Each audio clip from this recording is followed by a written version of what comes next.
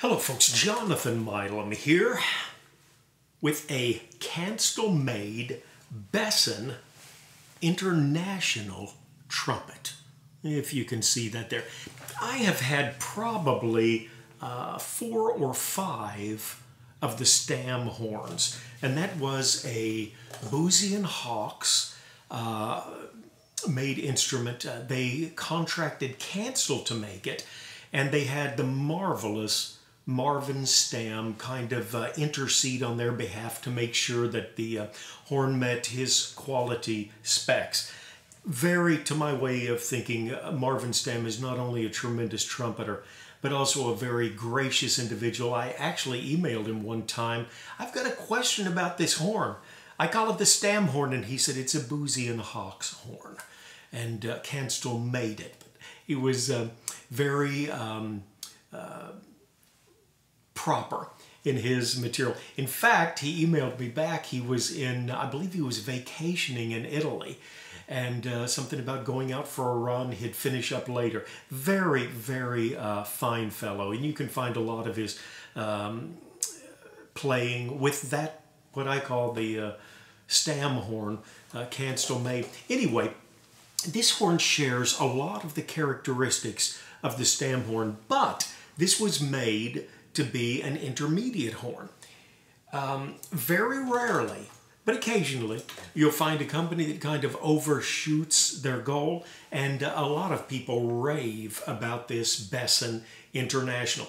I've tried to get one for some time, several different times, just never worked out. Now this horn has been probably, I know it was used by a school student. I'm going to guess that he marched with it. I'm a little disappointed he hasn't dented the third slide. Everything else has a ding on it. The lead pipe has got 1 or 2 nice little dings, you know, that kind of thing. You see one, where was it?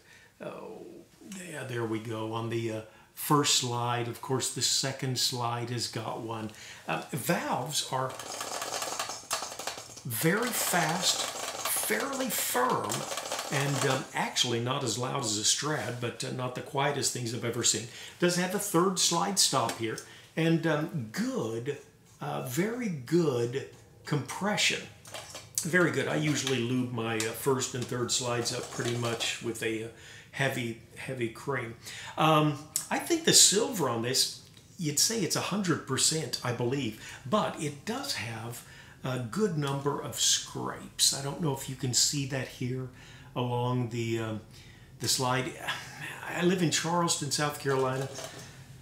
Close to 1 million people in this area. We do not have a shop.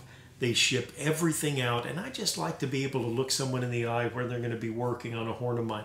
I think $100 worth of dent work from a good dent man, and this horn would look pretty impressive. Pretty impressive. As it is, lots of little dings. But also, when I was taking it apart, weighted valve stems.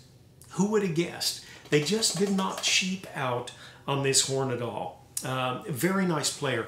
It's not the, now I want to be careful how I say that, this. It has a very compact projection. I was thinking, after I picked it up a little bit, I was thinking, man, I bet some lead players would go crazy over this thing. And then I thought, you know, a student would be able to get out a really very impressive sound. It's just, it's an efficiently organized instrument. And I am of the belief that 2 horns can come off right next to each other and play differently. But my impression of this is it is an efficient sounding horn. Okay, we'll get right to it. I'm going to be playing, I think we're going to do Wouldn't That Be Lovely. I'm using a GR64MB. It's actually a little deeper than a 3C that I've got here. Who knew? I used to like shallow pieces, and now I'm going a little bit more legit in my dotage.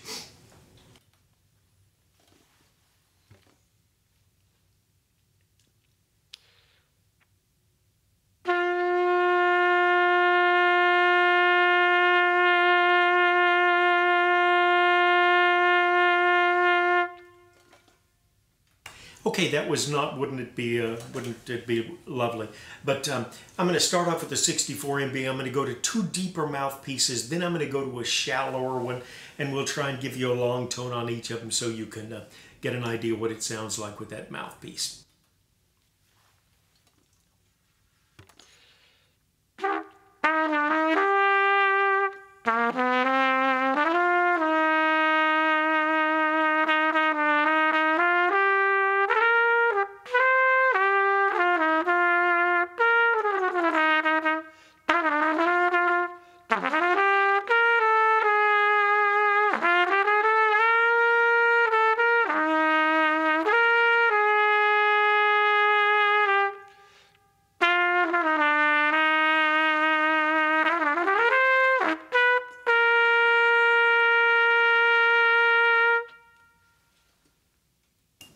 Just sounds like a trumpet should, doesn't it? Okay, next one that I'm going to go to, it's a GR, but this is their, what do they call that? FD, Flugel Deep.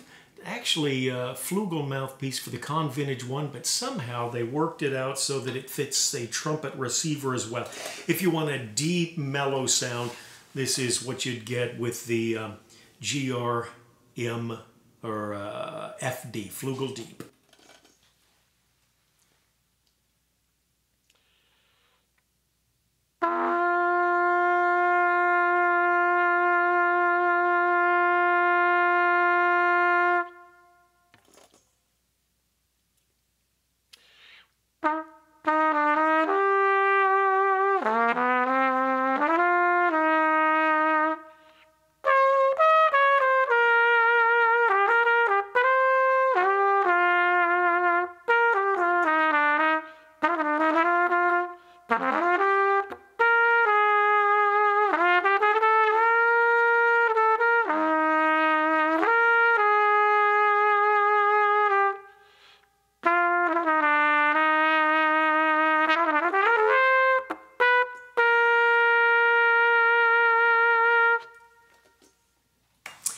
Okay, now I've always liked the Curry Vintage Cornet mouthpiece. The only thing is, it's hard to play a cornet mouthpiece with a trumpet, unless you've got an adapter. I got a GR adapter. This gives a little bit breathier tone, and there for a while when I was making videos, I played so much Summertime by Gershwin, and of course Chet Baker used to do that a whole lot.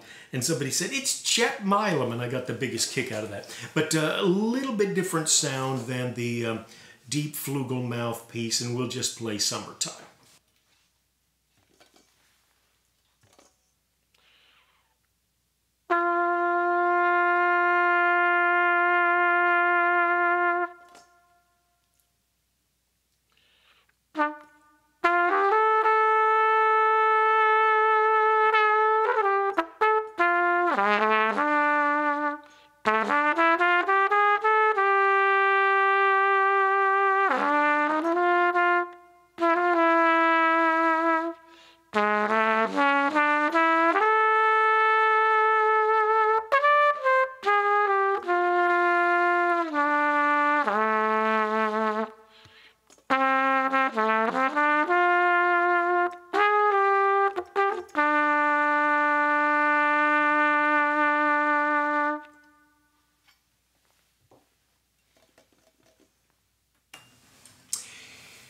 Okay, the last mouthpiece I'll use with this is about as close as I can come to a lead mouthpiece. It's really not a lead mouthpiece, it's maybe commercial.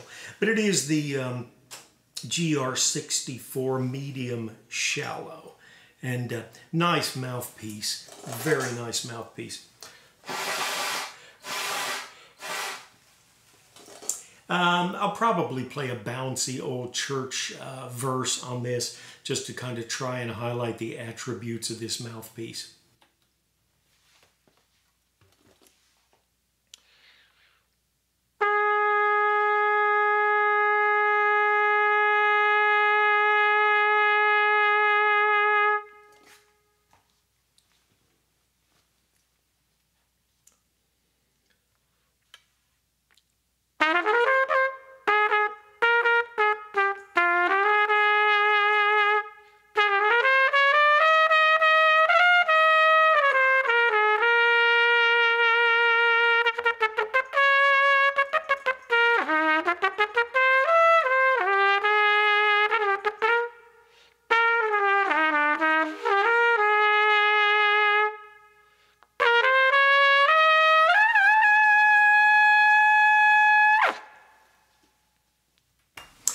Okay, Kanstul's Besson International.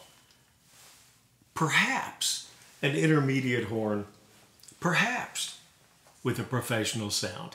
As always, thanks for tuning in. Hope things are going well. Take care of yourself and someone near you.